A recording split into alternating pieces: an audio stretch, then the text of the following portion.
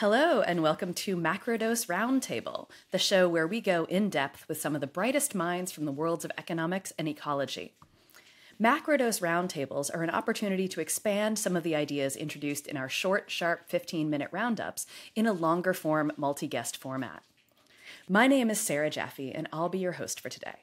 I'm a labor journalist and the author of Work Won't Love You Back.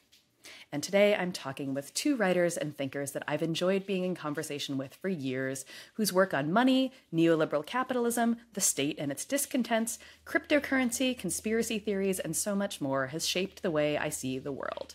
And thanks to Macrodose, I get to bully them into joining me for this wide-ranging conversation. Quinn Slobodian's most recent book is Crack-Up Capitalism, Market Radicals and the Dream of a World Without Democracy, published by Metropolitan Books in the US, Penguin in the UK, in Germany, France, and elsewhere. He is professor of international history at the Frederick S. Pardee School of Global Studies at Boston University, contributing writer to the New Statesman, co-editor of Contemporary European History, and co-director of the History and Political Economy Project. Brett Scott is a journalist, campaigner, monetary anthropologist, and former financial broker. He's the author of Cloudmoney, Cash, Cards, Crypto, and the War for Our Wallets, Penguin in 2022, and The Heretic's Guide to Global Finance, Pluto Press 2013. He writes the Altered States of Monetary Consciousness newsletter at brettscott.substack.com.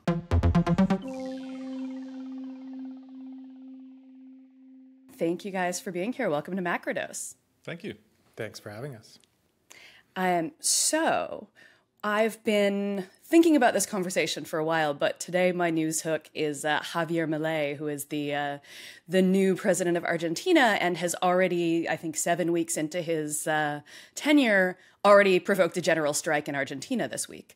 So Quinn, you've written about Milei for the New Statesman when he was elected, so I'm going to ask you to tell us who he is and what he's doing, and then ask Brett to explain dollarization after that. I'm glad that's the division of labor. Yes.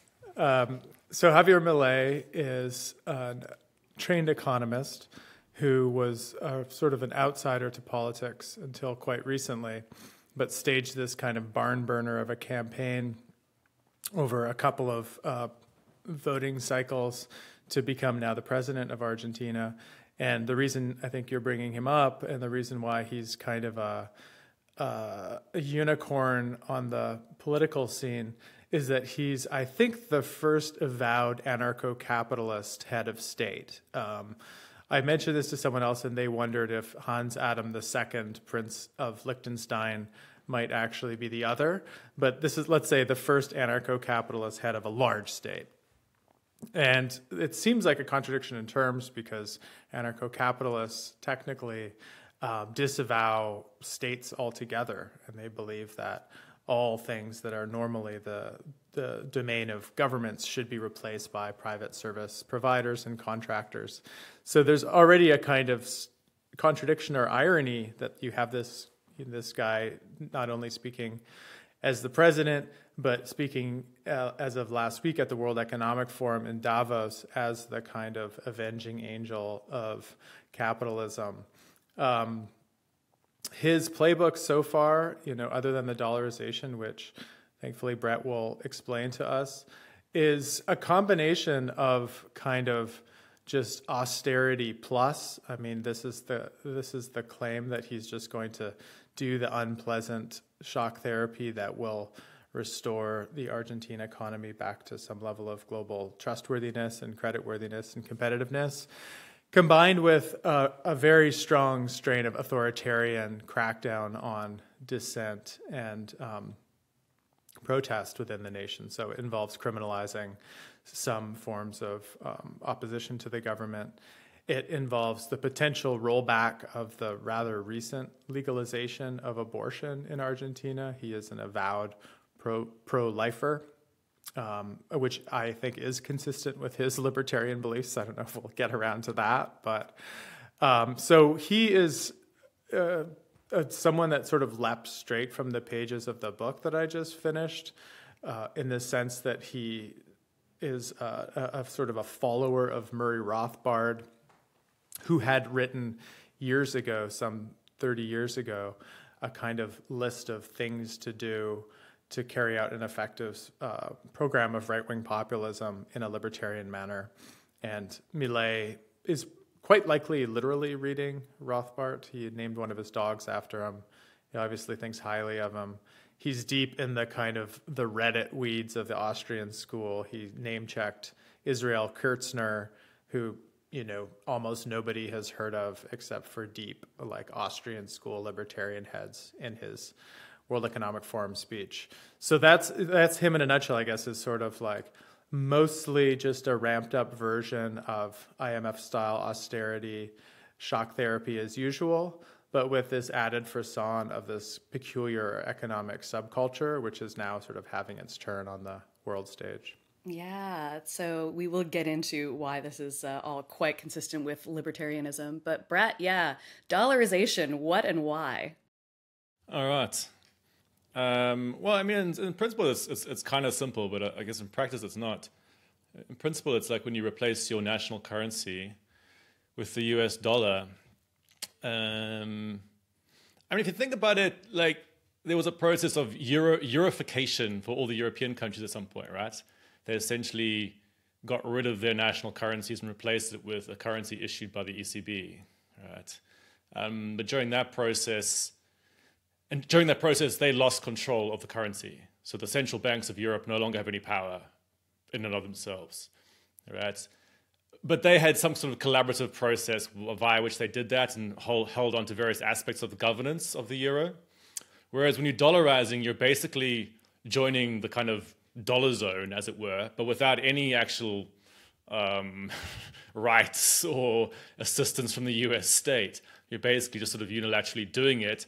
A process would basically involve your central bank losing all its power, right? Which is part of the political project, perhaps, of certain libertarians. To say, our central bank is badly run and so on, so essentially defer power to an imperialistic currency that's the Federal Reserve, right? And it would also be an incredibly difficult thing to do, I imagine. It would probably require like a massive influx of US dollars.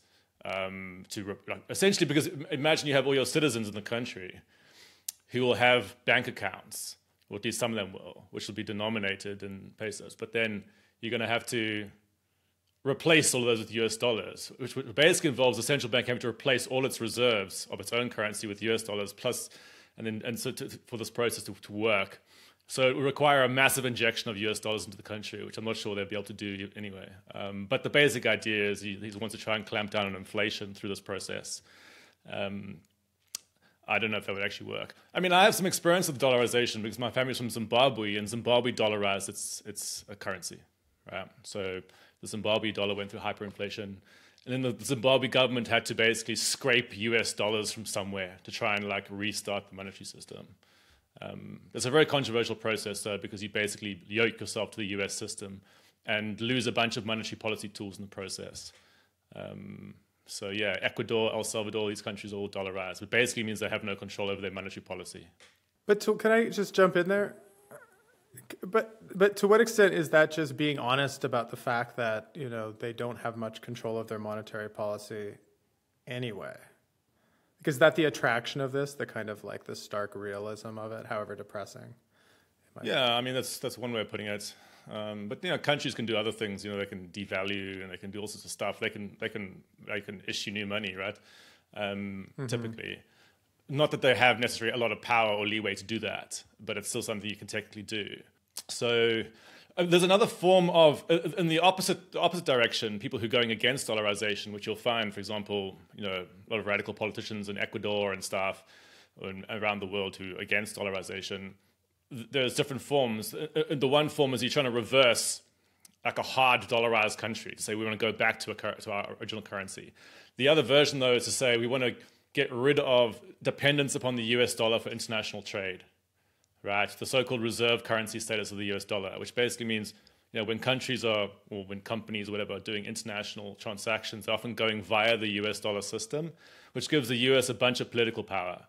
Right. For example, it can impose sanctions via like the SWIFT network through this process, which is why then China and Russia and all these places will want to get rid of that US dollar reserve system and have their own system so that they can bypass sanctions, because it becomes a tool of geopolitical power. So there are other interviews in which Brett explains all of these systems in detail, and this we're going to do things a little differently. I'm not actually an expert in international dollarization, so I'm not really like. No, shh, you're fine. For our purposes, this is plenty. Because like Millet is just a news hook for this conversation. Partly he's gotten so much hype because he's kind of a weirdo, right? He like cosplays as Captain ANCAP. There are other cosplayers in Quinn's book. There's Mencius Moldbug, who shows up in both of your books. The dude from the Mighty Ducks who wanted to Bitcoinize Puerto Rico. Like, these people can seem funny. We've already been laughing. But they're also winning in a lot of ways. So before we dig into more details, I just wanted to sort of ask you each briefly, like, why do you think this particular strand of libertarianism, anarcho-capitalism, whatever we want to call it, is having a moment right now? Yeah, I mean, I think there's two ways of answering that. The one is to address this sort of LARPing or cosplay aspect to it, which I talk about a bit in my book because, you know, it's a familiar sort of slur on the left, right, to say someone is LARPing X, Y, or Z or cosplaying X, Y, or Z. And the interesting thing about having someone like David Friedman, Milton Friedman's son, as an actual, you know, pioneer of LARPing, like a big time, like creative anachronist, reenactor, is it sort of makes you ask, like, what happens if rather than resisting the LARPing impulse, you kind of lean into it heavily. And that move hasn't been made so much, I think, on the left, but the embrace of that by some of these ANCAPs makes you see that it actually has a bit of a political payload to it, potentially, especially in the sort of like highly digitally mediated landscape of sort of swarm politics that we're existing in right now. What I mean by that is if you do what Millet did to sort of abandon respectability politics, like literally put on like a leotard and grab like a trident and like go to a comic convention, you know, all the kind of common sense around politics should be like, oh, you've just discredited yourself. There's no way you'll ever be able to enter office. But actually, in a place like Argentina, which, you know, notably recently lowered the voting age to 16, and you have a lot of people who are consuming politics in bite-sized, you know, TikTok segments, YouTubes, then this is a way to actually mark yourself as being, you know, not part of the establishment, however counterfeit that pose might be. So that kind of form of personality-driven politics, which embraces a kind of absurd version of prefigurative politics by saying we're going to, you know, perform the coming world, and the coming world is one in which we will all be able to totally abandon our existing forms of sociability and being, is a way to stand out, and it's a way to create a kind of a pole of attraction, I think, in a kind of deadened and flattened realm of kind of political affect. So that's, I think, the reason why it can work, but it's notable that it can only work when it's traveling with the stream, right? I mean, in the era of zero interest rate policy, when, you know, money was free and investors were willing to throw, you know, cash at any new harebrained crypto scheme emanating from Silicon Valley or elsewhere, then it was another kind of, you know, it was a blood sport of the attention economy, which is like, how outlandish can you make your investment scheme be? And that would never be a handicap, right? You're actually producing kind of interest in eyeballs and clicks and swipes and so on. So I think that, you know, if you do politics that is friendly to the global investor class, which obviously these kinds of, in the end, anarcho-capitalism and libertarianism are useful for, and, you know, amenable to existing hierarchies of class power, then you can get an audience.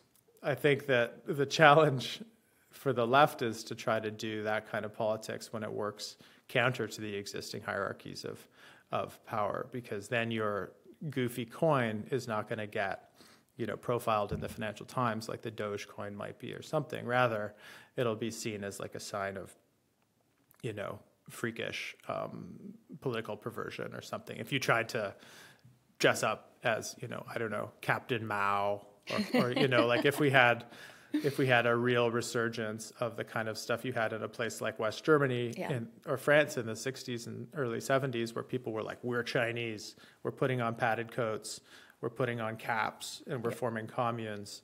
That was LARPing. I don't think that would go down as well as these other forms of anarcho-capitalist LARPing have been. So. Yeah, I used to joke that I was going to run for office and just say all the things that I actually thought and see if I would get as much attention as, oh my God, do you remember the woman who did the I'm Not a Witch commercial when she was running for Senate or whatever in like the 2010s early? Oh my God, what was her name? I'm going to look it up while Brett talks. Not Marianne Williamson. No, not Marianne Williamson. No, I like her. She's a good witch. I did her podcast, actually. Okay. She's a good witch. The other one was a bad witch. Anyway, I am not anti-witch. We are pro-witch on this show. Anyway, Brett, go on. I'm going to look up her name because I better remember what her name was. I mean, I think there's different types of anarcho-capitalists, and there's like real ones who are a little bit crazy. I mean, I've met the real ones. You know, you used to find a lot of them in the sort of the crypto circles, and actually, real anarcho-capitalists are often sort of weirdly naive and sweet. You know, a little bit like real transhumanists and stuff. They're kind of like really bizarrely sort of ideologically driven people who are almost imagine like an innocent child that sort of like has come to believe the world should be some way, and then it's not actually that way, and then they say it should be this way. Like they have a lot of this kind of stuff going on, right? Like in proper anarcho-capitalist circles, which is why they're actually viewed as being a bit like absurd by sort of more straightforward libertarians who are a bit more politically savvy, right? So there's this kind of pure class of anarcho-capitalists, and some of them like really authentically believe you can live on the ocean in a seasteading dwelling, right? And then you get this kind of more sort of perhaps cynical use of anarcho-capitalism as a kind of just like rhetorical tool, which I suppose is something that's like big in libertarianism more generally, right? You know, I used to work in the financial sector, and all these like financiers used to claim they were libertarians, right? Even though they were more than happy to take all sorts of state contracts, blah, blah, blah, right? But they basically realize it's very useful to deploy libertarian, but like I guess like a platonic ideal of like a sort of some sort of weird ideal type capitalism doesn't actually exist, right? And this is one of those interesting aspects of the dynamics in libertarianism is between the people who sort of authentically believe and those who are just cynically using it, and sometimes they can see each other. And they can actually identify each other, and they realize it. Even in the crypto world, for example, there's like, so I'm just riffing here, but like there's a guy who runs what's his name? He runs a platform, one of the big Kraken. The guy who runs Kraken is like a legit libertarian, where he actually believes he prioritizes an anti-government position over a profit-seeking position, right? Because in typical libertarianism, you'll have some version that says human nature is self-interested, and pursuing your own private interest is naturally good. All right? That will tend to lead in libertarian thought to having some anti-government position. But then there's this like problem that they have, which is actually you can make tons of profit from collaborating with governments. All right? And so some libertarians would be like, actually, I should pursue profit. And if that means working with the government, with my company, I'll do that. And there's tons of those guys, right? Like Joe Lonsdale, for example, in Silicon Valley, the guy who runs Palantir. I mean, he works with governments all the time, and he's a self-avowed libertarian. But like, so there's this weird dynamic going on. But I think one of the ways that I would sometimes look at it is, and please stop me if I'm rambling on too long here, but like, ideal types versus actually existings. So in the financial sector, one of the most amazing things is that people in the finance sector know that actual capitalism works with states and markets as a singular unit, right? And that's the actually existing capitalism. You can deploy the ideal type imagination, which is like somehow states and markets are separate and so on, as a way to essentially reduce regulatory power in the actually existing system, right? And that's one of the biggest tools that they're always using, is the sort of to play off the ideal type imagination versus the actually existing system. And that's been my experience with libertarianism for a long time. And anarcho-capitalists in some ways are actually quite useful to some of the more straightforward libertarians, because they're kind of like, they channel the most ideologically pure version of the ideal type imagination. Can I just say something about that, which is, you mentioned Lonsdale, and who's like a protege of Peter Thiel. I think Peter Thiel is a perfect example of what you're describing.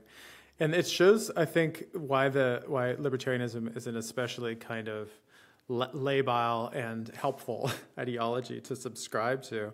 Because if you believe, as you say, that, that it is human nature to pursue kind of profit and to maximize at all opportunities, then if you can rent seek through public office, then rent seek through public office. You're actually consistent with your own principles. Then, whether you're just taking your salary, even if you're taking bribes, then that's actually maximizing your position. So I think you could be a consistently libertarian, corrupt machine politician, actually, which is maybe a good way to describe what Javier Milei is trying to become. Yeah. I wanted to give a pitch for, I think, kind of an underrated HBO series, The Anarchists. I don't know if you two have seen it, but it's exactly the strange bedfellow coalition that Brett is describing. It's set around the wonderfully named Anarcho-Capitalism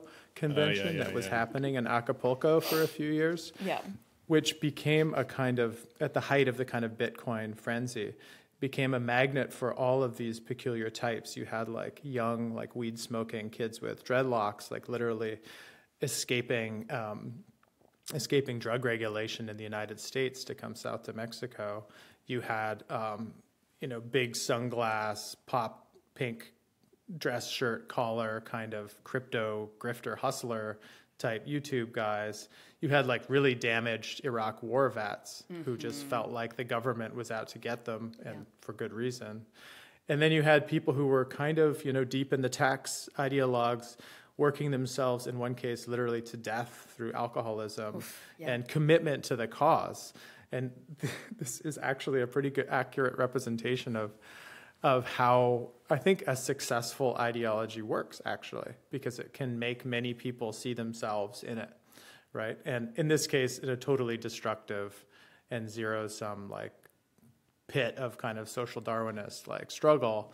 But, I think I continue to think that we shouldn't reduce libertarianism to some simplistic caricature of just Homo economicus or something. Like it does have these, it has these diverse flavors that makes it attractive, especially to young people. One of the most complex elements right now has been the fusion with sort of social conservatism. I guess what they might call right populist libertarianism or something like that. I don't know what the official term is now. But I've been at, a lot of crypto type of events in the past where you'll find this tension emerging between really hardcore socially conservative libertarians versus those who kind of have some vision of, social libertarianism. And that's interesting in the Milei case, he seems to have some weird combination of these things going on, right? He's sort of tacked on various sort of socially progressive, well, not socially progressive things, but like the way he behaves and stuff doesn't come across as a traditional social conservative. And that's that's a common weirdness in libertarian culture. I always remember going to the Liberty League Freedom Forum, which was this libertarian conference in the UK, and one of the most amazing things in UK libertarianism is that in reality it's just like aristocrats, right, who don't want to pay taxes and stuff. That's the actual foundation of it, because the sort of platonic ideal of like individuals and stuff, an equal contract, basically enables them to say that no exploitation happens in actual markets, right? So they can deploy it as a smokescreen to say that they're being abused by tax systems and so on. So that's the real core of it. But it will then attract all these people who like weed legalization and stuff like that, who then like will be hanging out with these very socially conservative, like essentially young Tory aristocrat types. Who like handing out business cards and trying to sort of basically do business networking while they're at the Liberty League Freedom Forum. And then there'll be others who sort of see that contradiction and start to feel like the party here isn't very good. This is like, you don't want to party with these people. Right? And then one of the most interesting things with the crypto sort of invasions was the kind of influx of party people into libertarian culture. right? So you started getting this kind of like fire festival, Porter, Burning Man, kind of like stuff infusing into that sort of like economically conservative position. So it really is a bizarre mix of stuff actually in these things now. Well, when it's all patriarchy, it's still all patriarchy. She says, talking to two dudes. I would love to dig into the like ethical whatever of like Millet being against abortion, but like Melinda Cooper wrote that book, so everybody should read it. Melinda Cooper's Family Values book. But I want to steer you back to both of your books actually, because so one of the reasons that I wanted to get the two of you together is that like both of your books in a way are writing about this thing that I could sort of summarize as capitalism without democracy, or even perhaps capitalism without people. And I want to ask you each to sort of set the scene with that a little bit more by telling us how that plays out in your book. And this time I'm going to make Brett go first. I don't know if I'm going to fully answer it, but because I wouldn't have framed it like that myself. But I guess what I'm interested in Cloudmoney is looking at essentially systemic processes in a large-scale capitalist system, which, in very blunt terms, broad stroke terms, is often the internal tendencies towards acceleration and expansion. That's how I would frame it, right? This is like a kind of, I always imagine like a capitalist system as this giant network structure that's trying to like expand all the time, right? That's a bit reductionist, but that's at some level that's always kind of what's happening, right? It doesn't always work. Sometimes it's like breaking down, but it's trying to do this expansion and acceleration process, and that's something that's beyond the control of any individual person, right? So in some ways, it's got nothing to do with human desire. It's to do with emergent systemic forces. But there are ideologies that will emerge that say that the things are happening because of human desire. So I look particularly at the rise of so-called cashless society, which is the decline of physical money units, which is both a privatization process because the digital systems are largely run by private sector players, but it's also an automation. It's part of a broader automation process, right? And there's a very particular story that's told about that, which says, everybody desires this. The reason why this is happening is that this ordinary people are choosing this thing, and big corporates and stuff are just sort of sitting there in the background, who acting as kind of like helpful servants for your desire, all right? Rather than active participants who are trying to, move in these in the sort of prevailing direction of a large-scale capitalist system, right? Which is essentially scaling and accelerating. And so Cloudmoney is, and it's looking at how what we're seeing is the fusion of big finance and big tech in that process, and an ideological attack on the cash system. So I guess, in terms of your capitalism without people question or capitalism without democracy question, I suppose my contribution there is sort of looking at how many governments and largely feel that they have no actual power, right, in these global automation processes. So they will perceive themselves to have certain forms of local power, but this, in terms of, say, acting against automation, they basically believe that they can't, right? Weirdly, the only politician recently that's stated something against this would be Giorgia Meloni in Italy. She's the only politician who came out and said, we can actually protect the cash system, all right? She's the only one who basically said we can resist automation processes, right? All the rest were like, it's impossible. Progress basically entails having to get faster and more automated and more digitized. And there's nothing else there's nothing you can do about that. The only thing you can do about it is either try to lead the way or else face being left behind, all right? And so a lot of my work is around that. And I suppose with like AI right now, that's a big, also a massive, in the rhetoric of AI, the way it always starts is that sort of it'll be claimed that human desire is driving it, right? Oh, it's because it's convenient and we'll desire this thing. But at some point, if you resist it, you'll be told if you don't use it, you'll be shafted and left behind. So you better sync up now, right? So it's basically, AKA, it's got nothing to do with what you desire. It's got to do with what the system requires. Yeah. And does that at all answer your... Yeah, the one other thing that I was thinking about is that you write about the way that all this sort of this like push towards frictionless convenience which interestingly I was thinking about again reading Helen Hester and Nick Cernichek's book about the home, is a desire to take people out of the process, right? Because like messy human interactions, whether that be with a bank teller or, you know, the guy at your neighborhood corner store or whatever it is, can introduce points of friction in terms of people organizing, in terms of people demanding something different, right? So this is what... Which is an element of automation more generally, right? So which you sort of replace sort of zones of kind of, not chaos, but sort of instability with stuff that can be controlled from central points, right?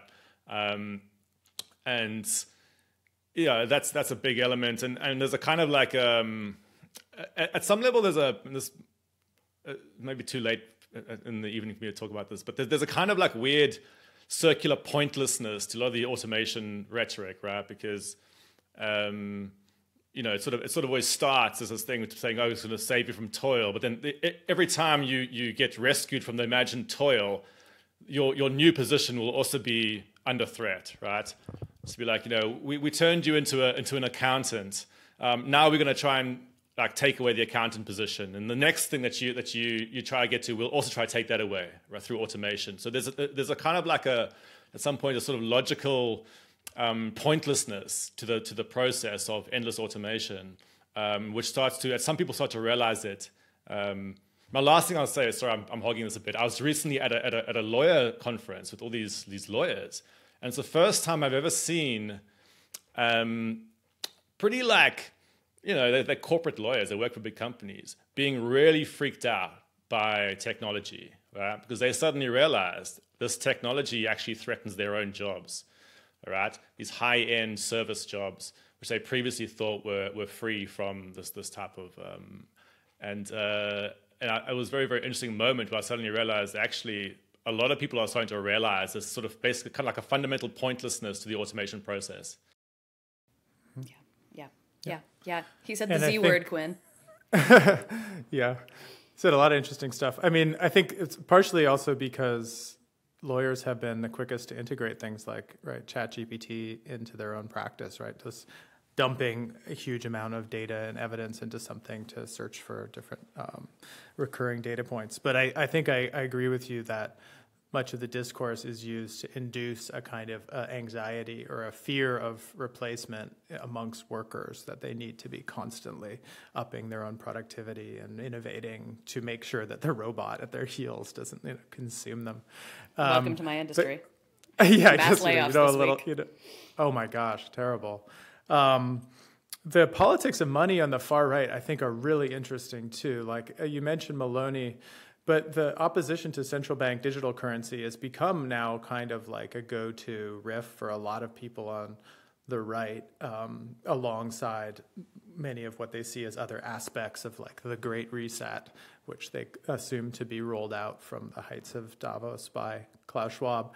The AfD, the Alternative for Germany party, has some of its roots in this sort of politics of hard money, not just the kind of gold bug community, but also this extraordinary conspiracy which ended up becoming kind of part of actual politics, which was that the Americans had confiscated all the German gold and sort of melted it down and kept it for themselves, which was sort of half true in the sense that the gold was not held locally in Germany during the Cold War, was held in the Federal Reserve.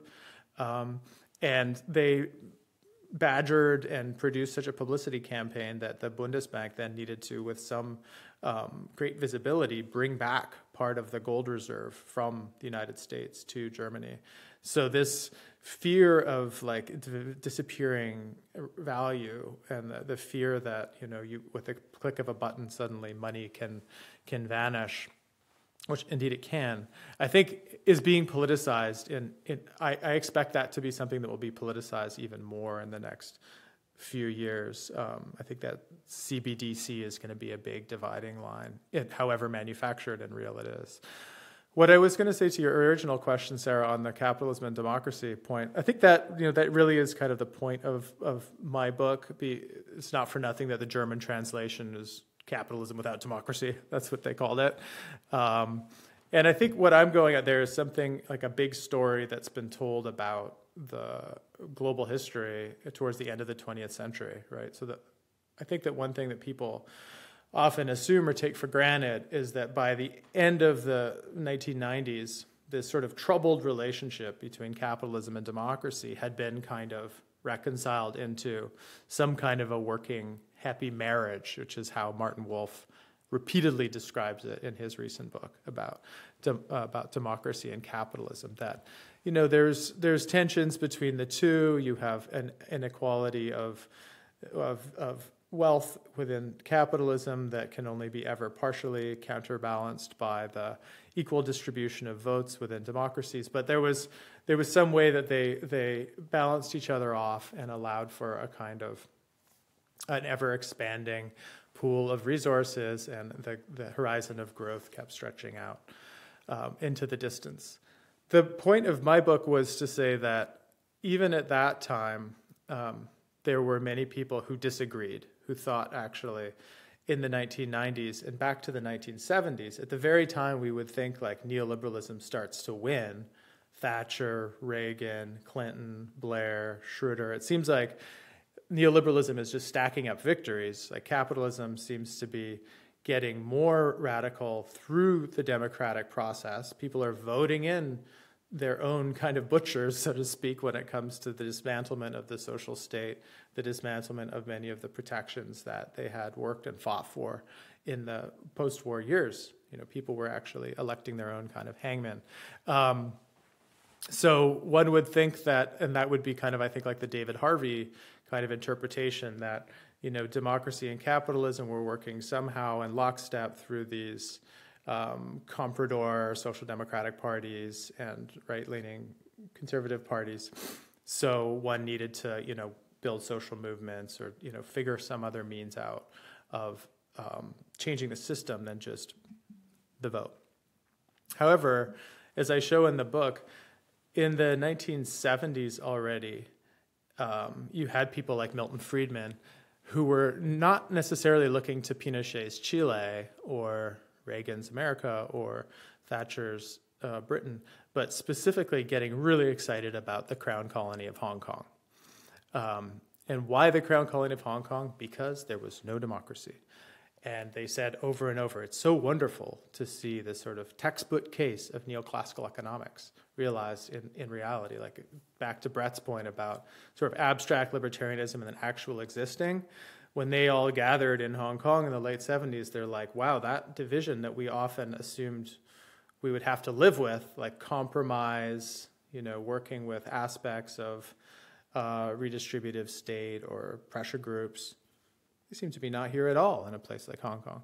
So what the alternative narrative I provide in my book is like, rather than a kind of a convergence towards a consensus around democracy and capitalism working together that only gets then troubled, supposedly, around 2016 with the election of a series of far-right populist leaders and the success of their campaigns, my argument is that actually the model polities from the 1970s and 80s onward have been non-democratic instances of capitalism. I think that Dubai as a kind of a template for and a model of emulation for countries around the world, from the rich countries to poor countries, the centrality of a place like Singapore, the continued kind of charm and allure of a place like Hong Kong, even after the handover, tells us something about the kind of horizon of political imagination. That in fact, this happy marriage that Martin Wolf describes was probably never. It was only in the portraits or whatever, right? It was only in the family photos, and there was always like a seed of dissent. And that if we look for those multiplied Hong Kongs all around the world, we find all of these funny little zones and strange jurisdictions, and we find a lot of the action is there. A lot of the financial activity is there. A lot of the manufacturing activity is inside of these enclaves, these sort of mini Hong Kongs. And it doesn't provide, I think, like a magic formula to understand everything about global capitalism, but definitely like putting on the zone glasses, I think, helps to complicate sometimes an overly simplistic binary between like an era of globalization versus an era of nationalism. in fact, globalization works through creating new geographies rather than like smoothing out differences. Yeah, one of the other things that I've thought about by reading both of your work is sort of this tension between sort of enclosure and exit, right? Whether people want to sort of exit the messy democracy of, the US and go move to Puerto Rico to make a Bitcoin heaven, or create a weird little, capitalist heaven in the middle of South Africa. On the one hand, people want to exit. On the other hand, they also want to enclose. And Brad, of course, you're writing about sort of the enclosure of the money system by private companies and cash in some ways as a way of exiting that kind of control and exiting a certain kind of surveillance. But also you write about the same Bitcoin dudes and their same, weird desires to, So I wonder, I don't know if that sparks anything for either of you, thinking about those two issues as maybe in tension, maybe not in tension. I mean, my writing on cash is, I frame it in terms of balances of power in the monetary system. I haven't really thought of cash as an exit per se. Bear in mind, cash is still the most dominant used form of money in the world, right? So we're not talking about a sort of small, libertarian fantasy of, a crypto token or something. Cash is by far the most, foundation for all monetary systems around the world, because it's state-issued money, right? And so in most countries, cash is the only form of state-issued money you can access, right? And the monetary systems are tiered, or they're kind of multi-layered. So there's at least three. Probably there's more layers than that, but at a base level, there's at least three layers in the monetary system. There's the sort of the state layer, the sort of like tier one money, what they would call base money, right? Which is the sort of base level form of money, which in most countries takes a form of cash, right? And then there's a second layer, which is like bank issued digital casino chips, which are what you would call your bank account, right? And that's the so-called cashless systems. So when you're looking at the dynamics of the cash versus digital money debate, there's a lot more going on there, right? Because actually all the so-called cashless systems are actually underpinned by the layer one system, which is to say, if you destroy the cash system, you have severe problems with the cashless system.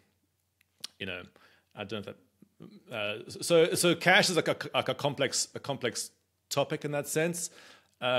Just to flick back to that CBDC point that Quinn was making, actually one of the reasons why nation states right now, or central banks, are thinking about CBDC is precisely because cash has been undermined, right? And they say, because we have a multi-layered money system where the central bank forms an anchor, if you destroy public access to central bank money, aka you undermine the cash system, you're going to have severe problems of instability in the so-called cashless system, right? Because it's anchored to the first layer system. Therefore, we need to perhaps introduce a new form of digital money, sort of a layer one type of digital money, which is the so-called CBDC. And that's what's now in the sort of libertarian, right, populist mind is triggering all this paranoia, all right? Because the monetary system already is largely digital. But because they're so primed towards a sort of state versus market thinking, they often can't perceive the existing digital money, which is run by the banking sector, as being a sort of threat to democracy, right? It's only when the state talks about the hypothetical possibility of introducing its own that they suddenly like, digital money is coming to take over our system, all right? So that's kind of like the cash debate. But in terms of, the dynamics in the global economy, in terms of the enclosure, going back to this point around expansion and acceleration in capitalist systems, it's basically more efficient to have mass scale systems, right? If your priority is how do you speed things up and automate things, you want mass scale systems, right? Amazon wants like gigantic, globally interconnected monetary systems. It doesn't want nationally separated systems, right? So actually, Amazon loves stuff like the Visa and MasterCard intermediated digital payment systems, because it can't operate with fragmented cash systems, right? So in terms of what the sort of global, if you're imagining global capitalism as an entity with some kind of desire, what it wants is to destroy the cash system, right? But that, of course, is an enclosure process, right? And And then in the sort of libertarian crypto imagination, they can see that, and what they then imagine is a way to escape that, some of that process, that kind of creeping enclosure. But because also in lots of libertarian circles, they don't like being anti-private business, they also quite like a lot of automation processes. So in crypto circles, they want to maintain the automation fetish whilst sort of getting rid of the imagined enclosure aspect. So they say we want to keep the sort of hyper-automation vision whilst sort of flattening the hierarchy. And that's what the sort of a lot of the crypto fetishism is about, right? The one thing they'll never think about is protecting the cash system, right? Because that doesn't gel with the automation line, right? Occasionally they will, but like, you know, if you hang around like Ethereum circles and stuff, people are basically very Silicon Valley in their thinking. I mean, a couple things that came to mind when you were talking. I mean, one is this idea of the contradiction between sort of exiting existing monetary systems into crypto systems, which nonetheless still are very attracted to the idea of like scalability and frictionless interactions. I mean, that runs into always the basic contradiction that the blockchain is not an efficient way to do, you know, interactions like at scale. So you can't actually completely, you know, delink from existing financial systems if you want it to be entirely encrypted in the ways that they envision. But I mean, I do think that this idea of whether or not whether cash is an exit is an interesting one, because I completely agree with you that under current circumstances, it's not. It only retains its value by the backstop provided by the central banks and so on. But the imagination, or the temporal imagination of a lot of the people that I look at, it constantly is overshadowed by this category, which is like a portmanteau word that I've like yet hesitated to actually put in print, but a money apocalypse. You know, like the moment at which, if the financial system breaks apart, the central bank is no longer able to back up all of the claims and liabilities and so on that exist in the financial system, and will not even necessarily respect hard currency. So that's that money apocalyptic vision is the world in which a lot of, you know, really hardcore libertarians and crypto people live. Yeah, but Bitcoiners especially. Yeah, and they of course, and this is something I have written about and finishing writing about now, is like they profit from the continued sense of hysteria and fear by, you know, drawing in customers towards their supposed insurance against the coming apocalypse. So this is like very much like the Balaji Srinivasian modus operandi. So I think that then the question is interesting, which is like, given a prospective collapse of the global monetary system, which they're constantly predicting, what will then be the means of payment and the kind of store of value and so on? Usually that's where they come back to gold. The idea that crypto will continue to function even after the end of the financial system as we know it is increasingly far-fetched, if it was ever credible. I never thought it was, but I don't even understand how people would claim that it was. But I think that this is all just to say that I think your question, Sarah, about kind of exit and enclosure, I think it really rests on the kind of the centrality of crisis in the mentality of a lot of the far right, and the idea that you cannot judge things according to the status quo right now. Like politics is always future politics in the sense that it's always prepping politics. It's like anticipatory of the coming collapse. And the way that they distinguish themselves from all of the sheeple and the normies and the basic masses is that not everybody realizes the end is coming. We do, right? That's the first mark of an insider. The first mark of being a savant is you're actually part of the group that is aware. And this is pretty mainstream stuff. If you look at like Ray Dalio or Peter Turchin and people that sell a lot of copies, they really flirt with this apocalyptic, even like Nuro Rubini, right? This is like sort of what financial commentators do, is they say like, this is all about to change. Are you ready? Are you prepared? The stuff that I kind of cover in the book on these lines is a lot of it, I think, centers the internet too, because this is where like exit and enclosure can go together, because the dream in the late 1990s for some people, and the kind of John Perry Barlow Declaration of the Independence of Cyberspace genre of internet thinking, was like, how great, there won't be any property, there won't be any commodities, there won't even be any identities in the old form. We'll all just sort of communicate in this totally open space of like chat rooms or whatever. Already at that time, like the crypto heads like Tom Bell or whoever were like, oh, no, it's the exact opposite. This is actually a place where we can have pristine property rights, where we actually won't have to be concerned about state expropriation and things like that. So it actually has opened up a totally new domain for enclosure. The frontier has been reopened. We thought the frontier had been closed. Actually, no, and we have a whole new one now.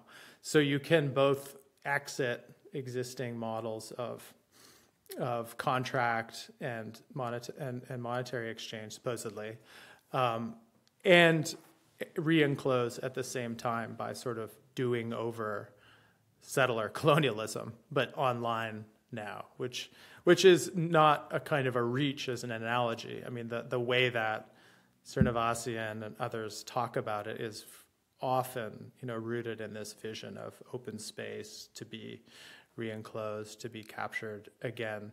So just one more thing, the interesting loop back there is to your example where you said, like, do they want to escape the U.S. by going to Puerto Rico? But of course, like, Puerto Rico is in the U.S. Well, yes. But I'm not just saying that. Yeah, but I'm not just saying that as a gotcha. I'm saying that because the interesting thing about Puerto Rico is it's both in and out of the U.S. Like, it is this kind of artifact of empire. And if we want to create a kind of a world atlas of exit and new forms of enclosure, often it goes to these places that are artifacts of empire, right? The Grand Cayman Islands, the Chagos Islands, the Puerto Rico, places like Honduras that over their history have been quasi-colonized by freebooters from the United States. That's, I think, the interest for me as a historian is it draws attention back to like the lumpiness and diversity and strangeness of the era of empire, where like places were not just painted red and they're another part of the British Empire. They'd have a different status. They'd be concession, a treaty port, crown colony. And a lot of the arbitrage that happens now for reasons of getting an edge on tax avoidance or lowering labor costs is very similar to things that were happening in the 19th century, where you sort of come up with local, domestic, bespoke sets of laws and regulations that make it easier for you to do something here than it would be to do next door. And then you can kind of, act as a broker between those two spaces and make profits. Yeah. You've touched on about 5 different questions that I want to ask, and I'm trying to decide which one to go to next. But I think actually, because you talked about the internet as a space of pristine property rights, I want to touch on that now, which is like, right, we were seeing all of these ways to sort of create like bizarro forms of property that no one needed, like NFTs, virtual worlds like the metaverse that no one asked for, virtual currencies that no one asked for. And then this goes along with, there's a striking bit in Brett's book where you talk about an Ethereum engineer referring to governments as outdated operating systems. This way that like Silicon Valley brain sort of poisons how people think about the real world, but also like thinking about property the way that people have thought about it in the real world it's also sort of insane if you look at the internet, right? The idea that like I need to pay 20 grand for an ugly JPEG of a monkey. I mean, thankfully NFTs seem to be over, but these weird ways that like you sort of can actually, I think this could be useful for the left. It's just like it reintroduces the strangeness of private property into any of these discussions by looking at it through these lenses. I remember someone saying that, like at the height of the NFT thing, like if nobody can pump some crazy NFT scam right now and then give it all to like working class organizations, then this is a serious failing of creativity amongst leftists. And surprise, Was it Malcolm Harris? We failed. No, I think That it was sounds like a Gavin. Val I think take. it was Gavin Mueller. Taylor, oh yeah, also a Yeah. Gavin take. Fair. Yeah. But again, that's just like another story about Yeah. like if you're going in the stream or against the stream, you know, that's the real question. Yeah. One of the most fascinating things about NFTs, they weren't really even property rights, right? They're the very weak property rights. Yeah. Yeah. Sort of like owning a signpost that points to something, right? Rather than actually the thing itself. And it kind of like that was one of the most interesting sort of. I actually refused to comment on the NFT thing when it happened, and I just kind of bypassed it. Yeah. Yeah. It was like the hype cycle. I just smart. I went straight through it, and just joined everyone on the other side. Yeah. It was like, what's the point of wasting time on this? Which is like clearly just like kind of there's some capital sloshing around that's now being is now prepared to even put money towards thing that doesn't actually give them true property rights. Yeah. Which is quite amazing if you think about it. Yeah. Right? It's kind of desperation, or I guess a kind of greater fool sort of market hysteria process. Where they're like, well, let's ride it to see how long we can go with it for. But the fool point that you said actually I think is interesting, right? Because what Quinn was saying about like there's a real obsession with like being a mark versus being being in on the thing, whether we're talking about like being red pilled or the sort of have fun staying poor culture of whatever. Yeah, and I think there's also, if you have a completely disillusioned attitude towards what is valuable in the world, and you think that everything is essentially a scam, which I think, you know, a lot of people involved in that stuff do, then it doesn't even matter if you're a sucker. It just matters that you're a sucker earlier than other suckers, right? If you get the ape before others buy the ape, then you can sell them your ape for more. Simple as that. But I mean, I did the same, Brett. It's really funny you say that because I remember someone's asking me that like a year and a half ago or something. Be like, so NFTs, and I was just like, ask me in a year. Next question. And like, but it's like it's so boring. But I've in the meantime figured out something I think is actually interesting about them, which is exactly related to what you were just pointing to, which is like the weakness of the claim of ownership you actually have over your spliff smoking ape. Because actually I think it's a lot more, there's a kind of like a secret Georgism in the NFT model, which is also not so secretly a big undercurrent, which in some ways cuts against like homesteading style libertarianism. For our listeners who don't know, what is Georgism?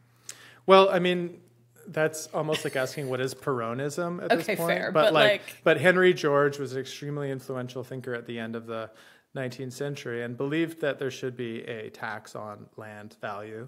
And as he's been taken up by thinkers since, sometimes the way that people think about Georgism in practice is about not having outright claims of kind of fee simple kind of freeholds over property, but property is kind of owned in common, and then you own a kind of a short-term claim on a patch of property or a home or a unit in an apartment building or something. And as the value of that land appreciates, you get some of it, but so does the kind of collective governing entity. So some people have written about Singapore actually as like an example of Georgism in action, in the sense that it's 90% of the housing is owned by the state, but people have their own kind of contracts and they own it as well. So they gain some of the value. And some of these crypto or anarcho-capitalist heads, Slobodian is a good example, are kind of secretly, and maybe not so secretly, thinking along those lines. So I saw a very interesting podcast conversation between Slobodian and someone, and Slobodian was saying like, yeah, we got to go. We're going to start new communities. We're going to go out to the middle of nowhere. We're going to find some virgin land somewhere, and then we're going to bring our friends, and it'll be great. And the person said, okay, so people will own what, like plots of land? And he's like, oh, no, the investor will own all of the land. And the person was like, oh, wait, oh, really? Like in this libertarian homestead, you won't actually own the property you live in? He's like, that's correct. You will sign a contract saying that you'll get appreciate some of the land value, but it's the person who comes in with the original stake, which is very much like the two-tier shareholder model that Silicon Valley has, made normal now, that the founder has like actually levels of power and ultimate ownership and say that would have been foreign to like corporate governance thinkers in the 1960s or 70s, right? So I think that there's that sort of side of things, which if we want to see things that are recuperable for more progressive causes, I think that idea of actually muddying the waters between collective ownership and outright private property is actually good, right? I mean, you know, you could really at this point do like a real counterintuitive, like reclaiming the NFT idea for the left kind of a thing, which I absolutely am not going to do. Yeah. But that fogginess I still find really like something we shouldn't overlook. Like we should. I mean, that already exists in many ways. I mean, in the NFT communities, there's lots of people who perceive themselves as being politically left wing, right? Yeah. It's quite different to like a Bitcoin community, Right. Especially lots of these sort of like arts people and stuff. True. Who are Yeah. like, and actually, crypto in general is quite interesting for these weird ideological hybrids, right? Because it's in some ways it kind of created this topsy-turvy field where all sorts of kind of delusions and imaginations can be kind of projected into it. And part of that is to do with the fact that in crypto there's a kind of fundamental ambiguity with at least in the original Bitcoin, it kind of has two logically separate components.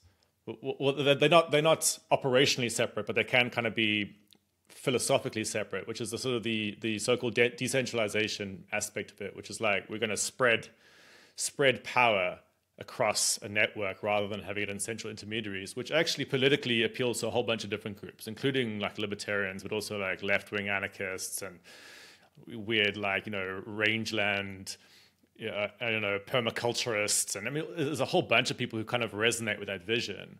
And then there's the heavily conservative aspect of Bitcoin was the sort of commodity fetish around money, right? The sort of hard-coded sort of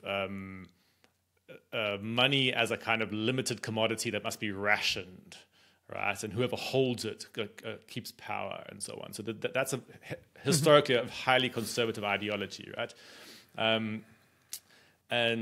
But in the subsequent waves of crypto, where that got broadened out, actually it started opening the way for many different sort of ideological hybrids. So Ethereum in particular, you find a huge sort of weird mix of like this highly engineering-based mentality. So you mentioned the people who sort of think about governments as operating systems, right? This is like the sort of engineer mindset, which is like the world is a series of optimization problems, right? And actually, there's no such thing as politics. Really, there's just like, you know, game theory. You got to sort of balance off these kind of like economically incentivized actors against each other to kind of create a kind of social machine kind of thing through contracts. Like that's the sort of very engineering thing meets some version of libertarian thought.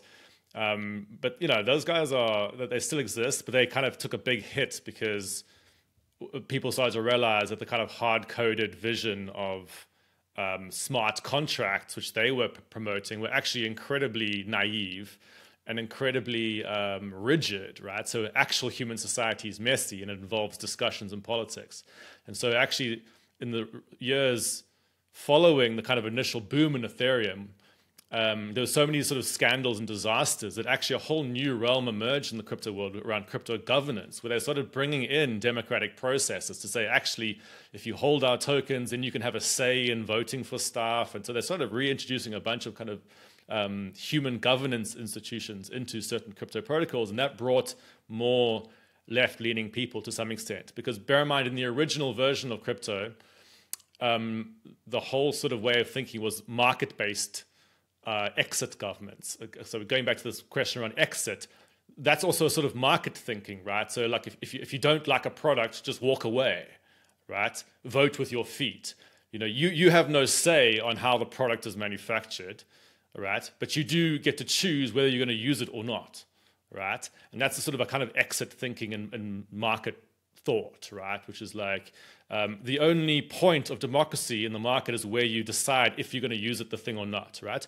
And so in the original crypto vision, it was very much like what you do as a founder is you create a finished product, you put it out there, people don't get to comment on your product, they just get to decide whether they use it or not, right? If you don't like it, leave, right? And this has this sort of like exit mentality to it. But that has now become actually buried under a bunch of other stuff in crypto, which has more of this like, actually we need governance processes within these platforms that we're building. So it's becoming a very politically muddy area, the whole crypto world.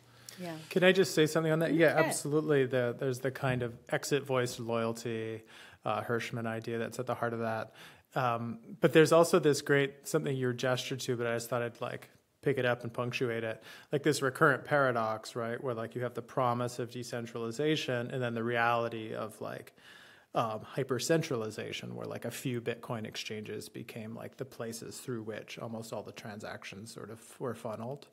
Another example of that is when you tried to do this kind of government by choice or by consent idea. Most concretely, this was carried out through the multiplication of gated communities and common interest developments or homeowners associations in the United States and really all around the world from the 1990s, really spiking. And when you read the people that, who were supporting this development, they always use this idea like, well, it's good to have a range of choices. People have different preferences. People should be able to choose the kind of laws they want to live under. For some people, maybe they want it to be more libertine. Other people want it to be more conservative. But in fact, when you look at the contracts that people are forced to sign to become members of gated communities, they're almost all exactly the same. Like the pressures of insurance companies, basically, and the overarching pressure of like preserving the value of your investment means that in almost all cases, you know, there's more regulation on your life than if you had bought a home outside of the gates of the community. So rather than being sites for kind of experimentation and new sort of the evolution of new forms of lifestyle and governance, it's the opposite. They're actually they're like these rigid islands of conformity in a larger country that in many cases has genuine places for more experimentation. So it seems like that's always the paradox that comes back to me is that these people that are trying to escape and exit are always finding themselves in places that are more regulated, less actually free, and like with less space for genuine autonomy and self-making than the places from which they fled. Can I just note that the gated community that my mother lives in South Carolina is called a plantation because they're just making it real obvious there. That's just a thing. That's straight out of Neil Stephenson. That's Snow Crash. Exactly. They have it's like just, a franchise of plantation. Yeah, that's just real. That's just what they call them in Hilton Head, South Carolina. So you get like nice northeastern Jews like my dad moving down and buying property in a plantation, and you're just like, really?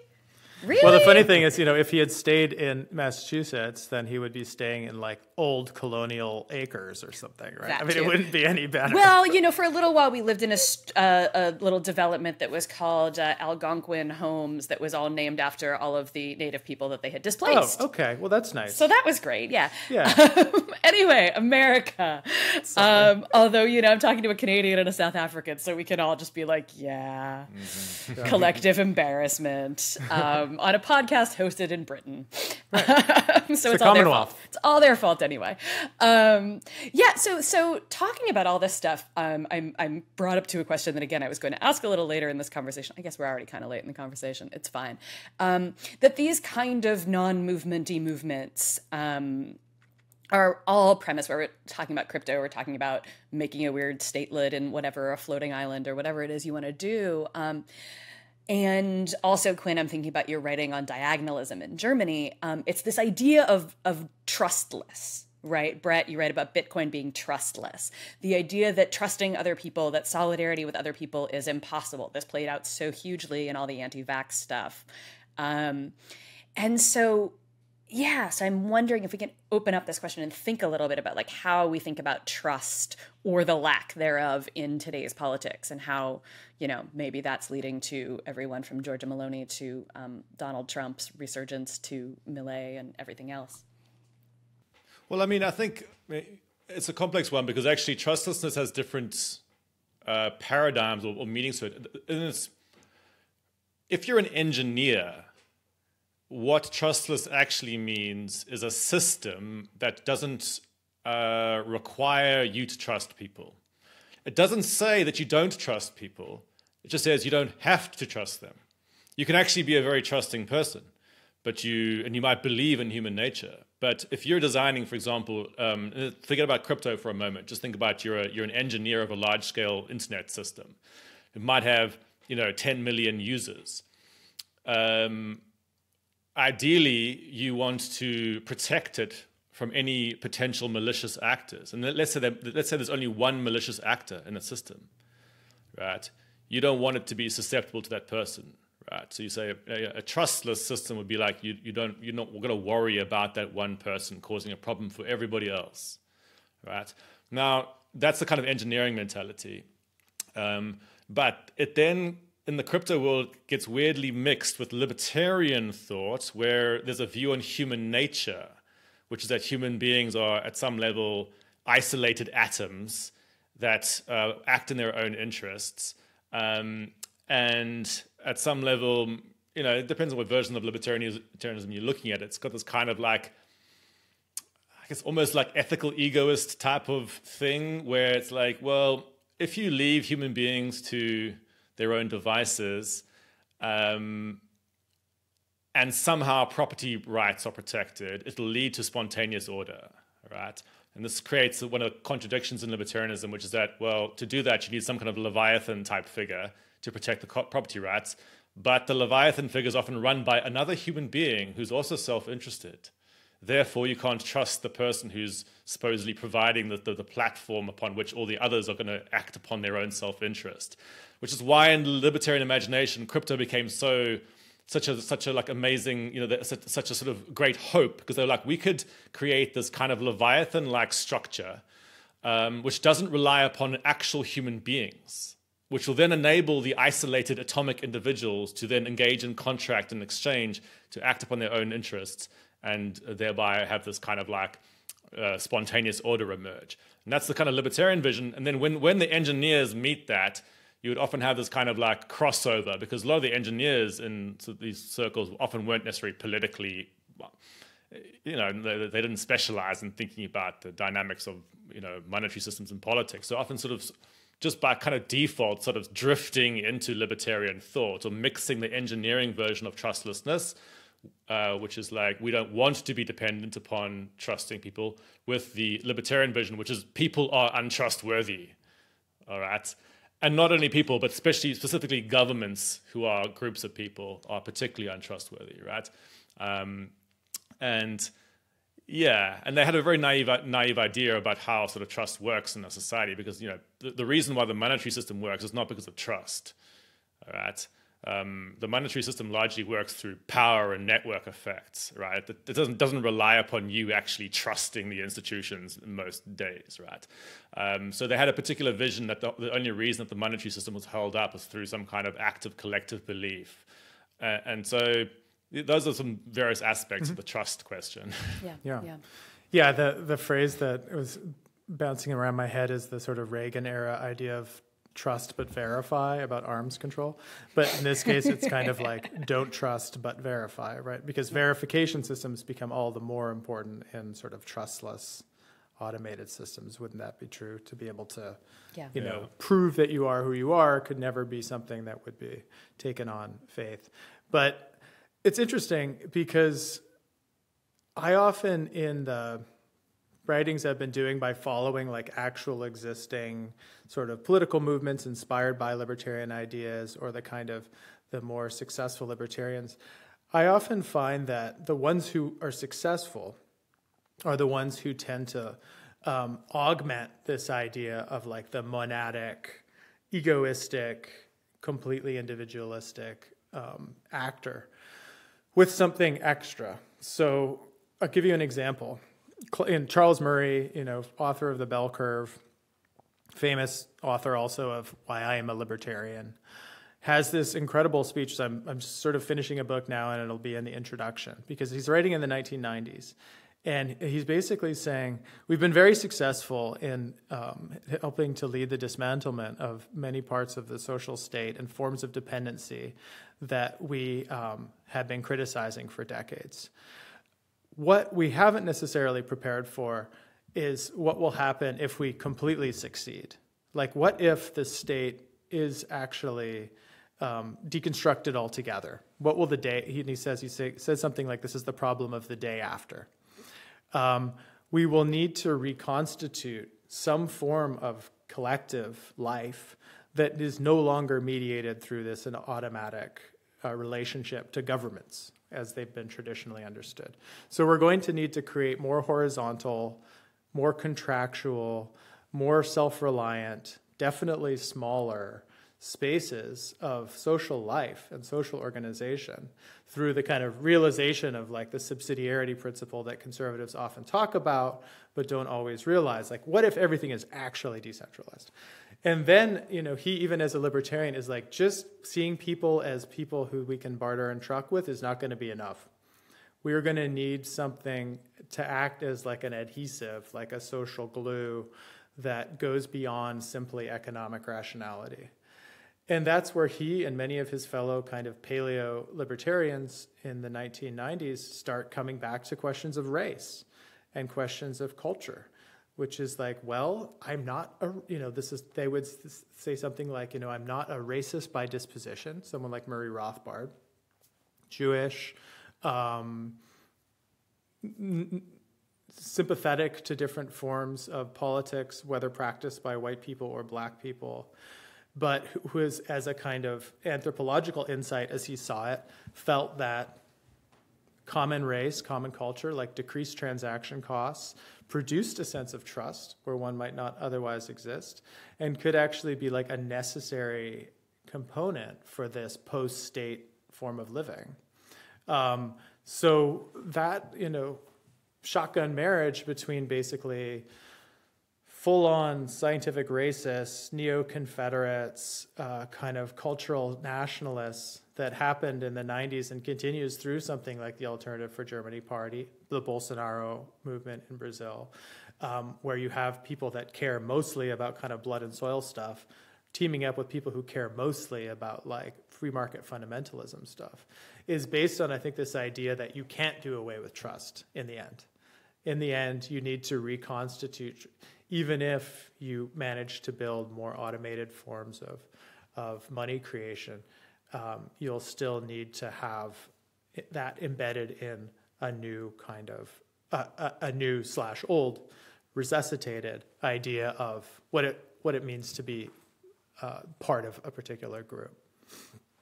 Okay, so you brought up, well, the Jews, and also we've been talking about money a lot and conspiracy theories and all of this, and I want to sort of ask rather directly, like, what is it about money that makes money so central to all of these sort of more or less conspiracist, more or less sort of fantasist ideas of how the world works? And is the answer just actually latent anti-Semitism all the way down? Let me say one thing and then see if we can connect it to the sort of racist or kind of ethno-nationalisty kind of things, because there's a particular I guess like a paradigm or like suite of ideas that work together with particular ways of thinking about money. So, and I don't know if I'd be able to stitch these all together in my head right now, but like libertarianism as a sort of general impulse, obviously again there's variations, but one of the sort of generalized impulses in libertarianism is your background imaginary of the world is of sort of Tarzan-like figures, right? If you think about how an economics textbook starts, you have fully grown adults who just sort of walk into a forest clearing, like two Tarzans walk up and they suddenly try to do a deal with each other, right? This creates your supply and demand curves and stuff, right? But they basically imagine these sort of isolated individuals. This is your background sort of imaginary that's sort of lurking there. And then you imagine that humans form societies through these, that these individuals precede the networks, right? That the network is created through voluntary action of the individuals, right? That the network of people doesn't precede the individual. And within that imaginary, you see an economy as like a gigantic collection of people who move objects around. I mean, Marxists would probably just call this, a kind of commodity fetishism and alienation and this kind of stuff, right? You just sort of see this gigantic collection of objects, right? rather than an enmeshed sort of structure. And within that, there's a particular vision that that's things like trade are optional, right? If you don't want to trade, you just walk back into the jungle, right? It's just a choice. You somehow used your bodily energy to produce something from somewhere, and now you're going to try and get somebody else to give you something for what that they produced, right? So you imagine that somehow people have had this like the stock of energy that they've used to make something, and now they're going to try and trade, right? And this is your sort of starting position of imagining an economy in sort of a libertarian way of thinking. And that means when you think about money, what you start to think of money as is a kind of like a commodity-like object that you use to induce another person to give you another commodity-like object. So it creates this vision of money as a kind of commodity-ish thing, which is used to form a temporary bridge between two isolated individuals who afterwards will go back to their point of isolation, which is what they call equilibrium, right? So you're always retreating back to the sort of individual state. And within that vision, to make that vision work, you basically need to think of money as a commodity, all right? And so if you look about how commodity visions of money function in libertarian thought, it partly is what is required to make that vision sort of like function properly. At least it's one element. And then that same vision is also how you deny that social, that people are essentially part of, are fundamentally interdependent, right? And can make claims upon each other, all right? Because libertarianism will basically say you have no claim upon me, right? Unless I allow it to be the case, right? So you basically fundamentally need to deny interdependence largely. And so commodity thought, thinking about money, is linked to this denial of interdependence, right? And in alternative visions of money, which are basically around that money is a form of credit system that sort of weaves together entire interdependent meshes of people, that's a very different way of thinking, and libertarians do not like it, all right? They do not like that vision of money. And this also gets attached to like natural law ideas, that there's sort of these like natural orders that appear from people who are acting in these ways, which then I think to some extent might be tied to then, visions of male hierarchies and stuff. But I don't know. I haven't thought deeply enough about that. So maybe, Quinn, you want to riff on that? Yeah, no, that's really fascinating. I mean, I think of, what you're describing is as much kind of classical liberalism as libertarianism, right? It sounds like John Locke to me. And, as historians have shown, Locke was talking about these moments of fencing and enclosure and mixing the labor with the soil while he was kind of advising on the first moments of English settlement in the American South. So this, the histories of settlement and land grabs and plunder are like the raw material for these fantasies of the kind that I described so well. I was actually thinking about a response which is sort of similar, but feeds through one of my favorite theorists of money, who's George Simmel, the German sociologist who I read every time I teach a class on cities. And his basic argument can be put pretty simply, which is that, when people move from being residents of the countryside to residents of the city, they move from having kind of qualitative relationships with each other, like that person's my second cousin, I've known that person since I was a baby, to having quantitative relationships with each other, where they become mediated through money. So, it's not now, I know that person's uncle, it's like, oh, that person is going to charge me this much money for the service that I'm now going to get from them. And it seems like it's going to be a condemnation of that world of the city, of money. But actually, it ends up being a celebration of it, because he says, what do we get for that exchange? Well, we get an internal life. We don't have to be surveilled constantly by like someone's uncle, someone's cousin.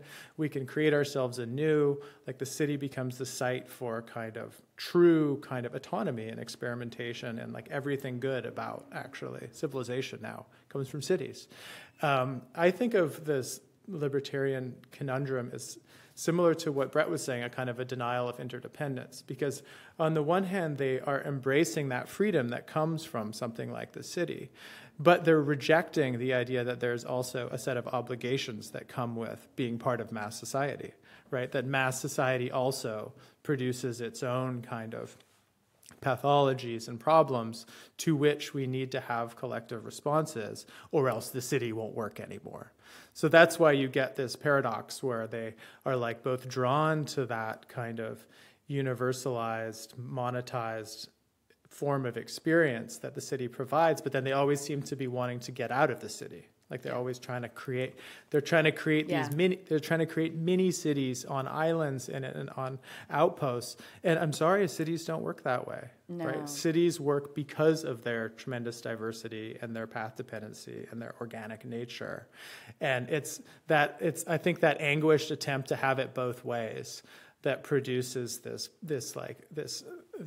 tortured relationship to money, because it's both setting them free but kind of drawing them into the very interdependency that you're describing.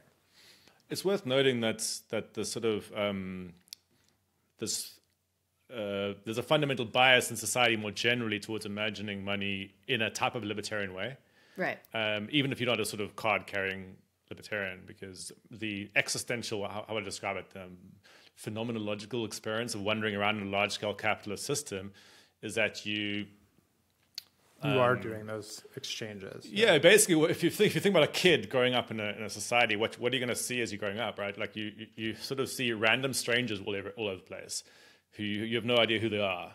If you're in a city, right? And then like somehow this object seems to mysteriously command them to do certain things, right? And if you're trying to form a quick pathology in your head about what's going on, it's like, well, somehow this object has some kind of power to do this thing. And so you quickly lapse into a sort of loose, metaphoric way of thinking of money as a type of commodity-like thing.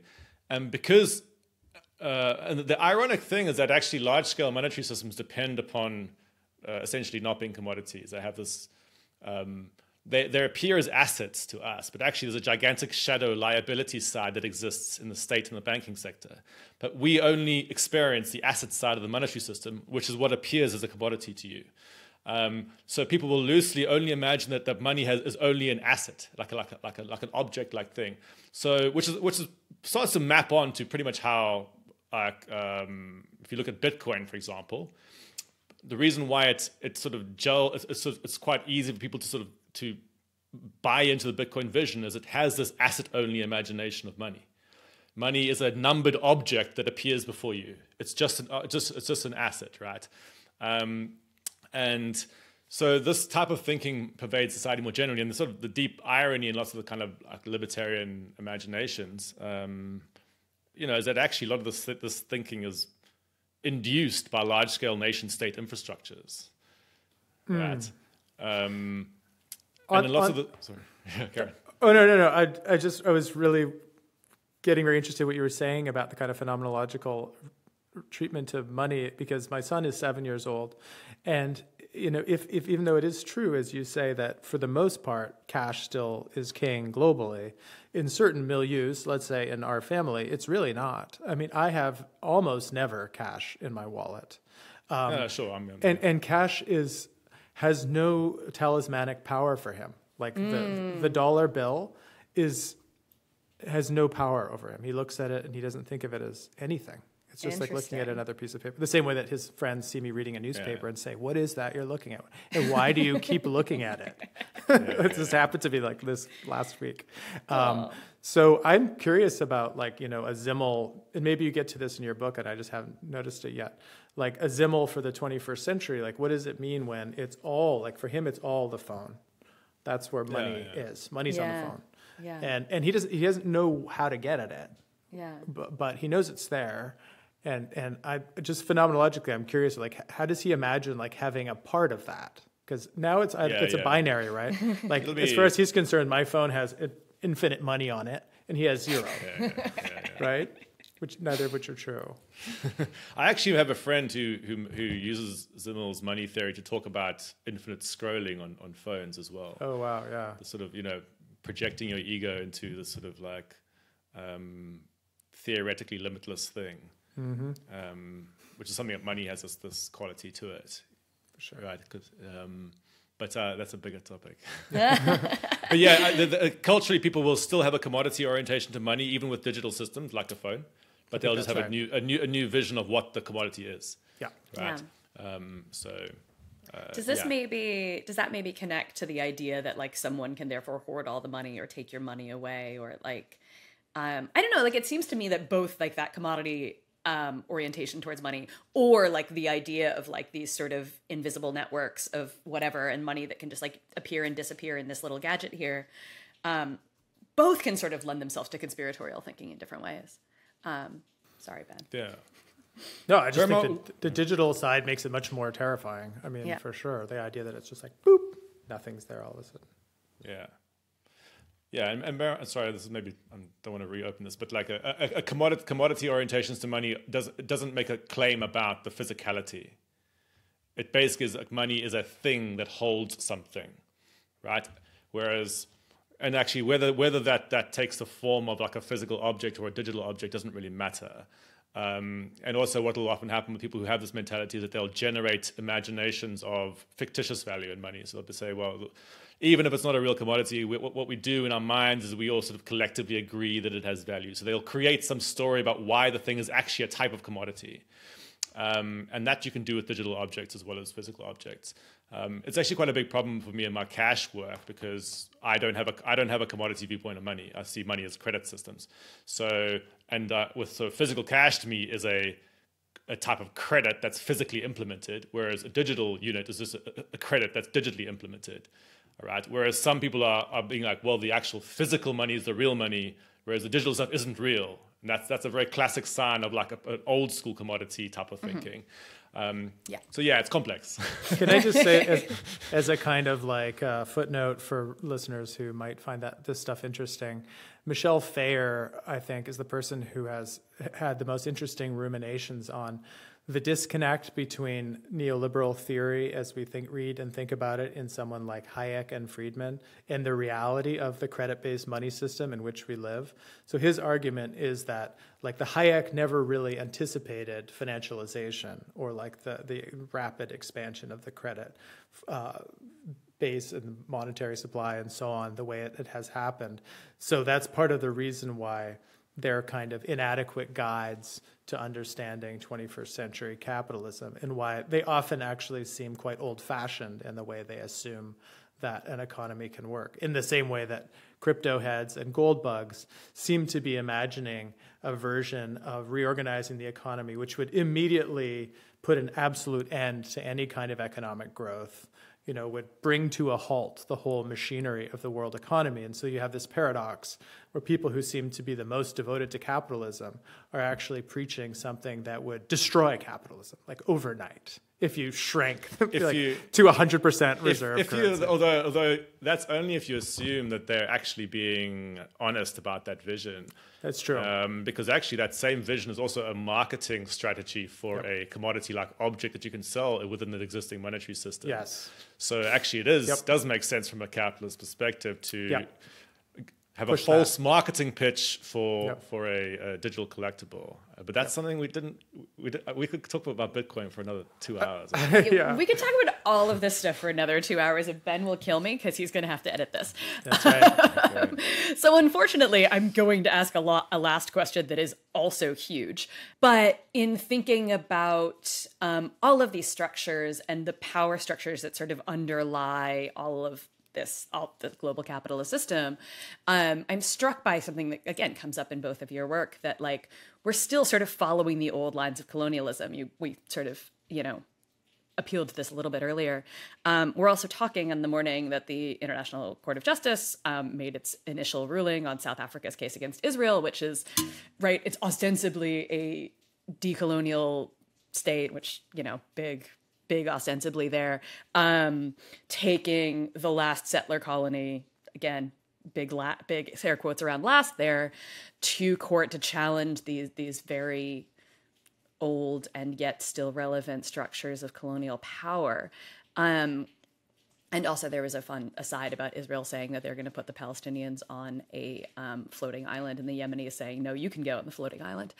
But yeah, so as a last sort of question to both of you, I'm going to just sort of ask you to think about these structures of colonial power and how they're still showing up in even these sort of ultra-modern forms of capitalism that we've been talking about. Just a huge question to end with. I No mean, problem. Look, I'd say you see it in both. I mean, we've been talking to some extent about the crypto world, plus the sort of, we touched on, kind of big finance, tech, cashless enclosure type things. There's a massive aspect of it in the sort of mainstream big tech finance world, especially through the financial inclusion communities, where basically in the sort of mainstream financial inclusion world, basically the vision is progress means becoming dependent upon American corporations, right? So we're going to help you become consumers of or become dependent on Visa and MasterCard, right?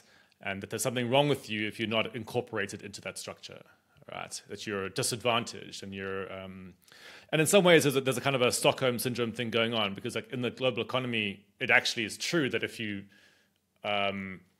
everybody else is syncing up to the gigantic, Visa and MasterCard and all the big players, and you're not, you will start to get shafted, right? So you better get captured by them, otherwise you're going to be quote unquote left behind, right?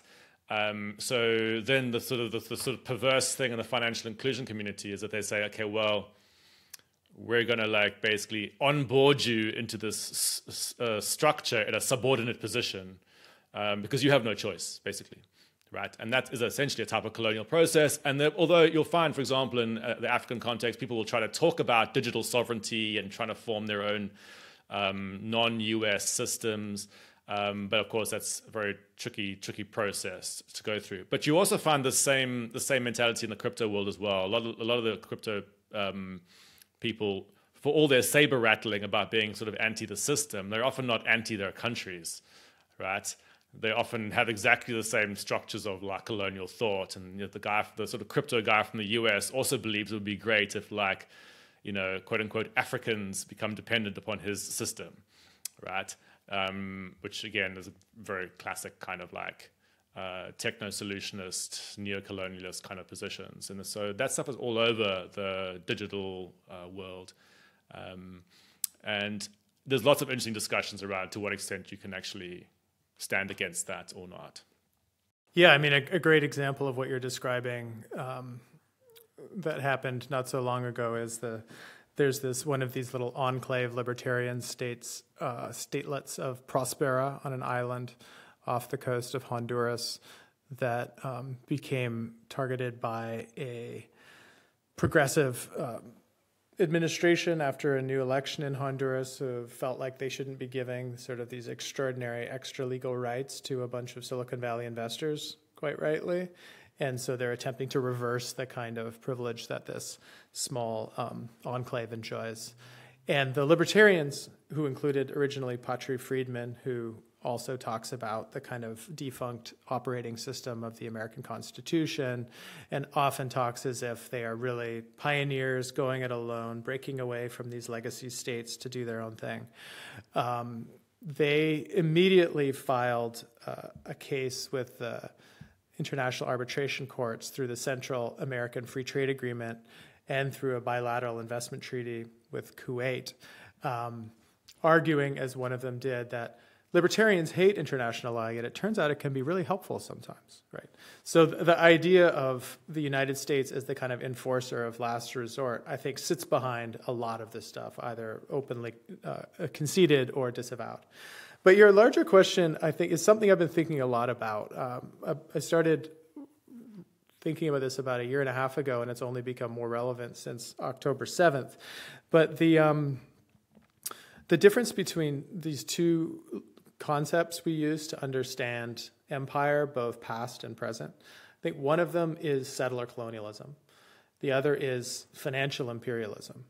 And if you go 100 and some odd years back and look at someone like Hobson, one of the first critics of British Empire from within the empire, you could say, he was talking about financial imperialism. So the problem of empire was that it was pushing money that could be invested more productively inside of Britain into colonies abroad, thereby enriching a small number of people and further impoverishing, the British working class. So empire was bad because it was being conducted through the kind of export of capital. he thought settler colonialism was actually good, because settler colonialism is when white people actually made a commitment to a place and improved the land and invested, built their own infrastructure. So Canada was a good colony. Something like investment in East Africa or whatever was a bad version of things. In the last 20 years, I think especially since the invasion of Iraq, the term settler colonialism has had this extraordinary career, right? I think it has become the dominant way now that critical academics and activists think about what empire is. They think about it in very tangible terms. It's about like land grabs, plunder, annexation, the enclosure in the sense of putting new fences and walls around things. People tend not to think about empire now in terms of money as much as they used to, certainly. And if anything, I think that money and finance is sort of maybe being recuperated through the back door, sometimes for okay reasons. So example I'll give you is in the Financial Times, like a couple months ago, there was a piece about how the IDF was like impounding currency going into Gaza, which was making it all but impossible for people just to get basic things, medicines and food and water, because they had no means with which to buy things, which brought to mind to me as something I heard Amartya Sen say years ago, that you shouldn't be against money as such. That being against money, he said, would be like being against communication. The question is, what do you do with this thing? Not should you have it or shouldn't you have it? So, for good reason, I think settler colonialism is at the top of our agenda right now. The idea that empire is mostly about just like literally grabbing parts of the earth is compelling for very obvious reasons. But I wonder, when this conflict comes to whatever kind of end, or even before, because I don't know if it is going to come to an end, I do think we need to start thinking again more systematically about how do we think about like land and money together, right? Like how does finance both enable settler colonialism or maybe in some cases work against it? I think it's an open question, but it's striking to me how much those two conversations have sort of been siloed off into separate discussions, separate conferences, separate publications, separate sort of protests. So that's something I guess I hope to see, happening in the next while. Yeah, for sure. Anything else? I could close it off by returning to the Argentina thing. So one of the having said this, I actually don't know if I'll be able to finish this thought, but try. One of the dollarization questions going on in the world right now is to do with stable coins. That actually, if you remember, an overtly colonial act that happened a couple of years ago was Facebook's Libra project, right? Where basically they said, ditch your own national currency and use our system, right? And the Libra project was essentially a stablecoin project, which basically means a third layer digital casino chip attached to the banking sector, which is attached to the central banking layer of the monetary system, right? So basically what Libra would be this collection of like a bundle of claims upon central banks at some level, all right? Squashed into a single unit, right? Which if you're a person, for example, in a country, you would just see it as this new unit you could use. But if you're a central banker, you'd be like, this is an attack on our monetary sovereignty at some level, right? But to a lot of the kind of, especially quite sort of centrist-y, tech publications and stuff, it's like, oh, this is great innovation to help the unbanked, and these are people who are don't have access to, the global banking sector and domination by Visa and MasterCard, etc.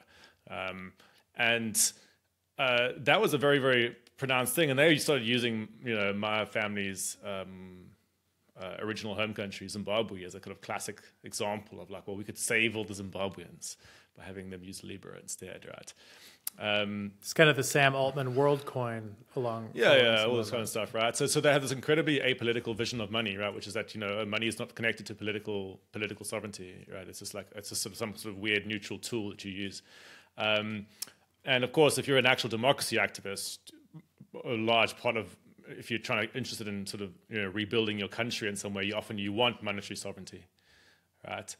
So going back to the sort of question in Argentina, the whole dollarization stuff is very controversial precisely because you're saying we will give up sovereignty. But there's a sort of these shadow dollarization processes going on in the world right now, where because there's these new stablecoin systems which don't rely upon having they're not directly attached to bank accounts. There are new ways that people in these countries are just starting to use the US dollar, right? Which is posing a big problem for hypothetically for central banks at some point, which is to say we're trying to have some degree of sovereignty for our currency, but the people are starting to now use the US dollar, right? Which is a part of an imperialistic structure of some sort. But at sort of an everyday level, a person's like, well, if we start to defer, become dependent upon the US dollar instead of our currency, maybe we'll gain some kind of benefit, right? So the stablecoin question is now becoming part of this debate around the sort of imperialistic power of the US financial system, right? Because they're plugged into the US financial system largely. And it's easier to access them than other forms of digital US dollars. So this is an ongoing question about whether that will really do, how it will impact the strength of other countries' monetary systems. And so I'll just leave that question there. And whether China or India will be able to extend their sort of alternative. Exactly. So there are these forms of battles going on between these countries who are trying to get their own currencies via these digital tokenized systems into sort of ordinary transactions between ordinary people in weaker countries.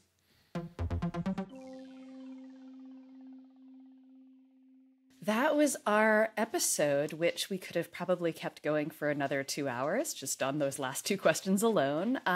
But everything from what money is and isn't to why and how it enables modern colonial power. I think this is a fascinating conversation. We hope you enjoyed this episode of Macrodose Roundtable. We have many more exciting discussions coming up. Let us know your thoughts, questions, and ideas for future roundtables in the comments. Thanks for being with us in Solidarity Forever.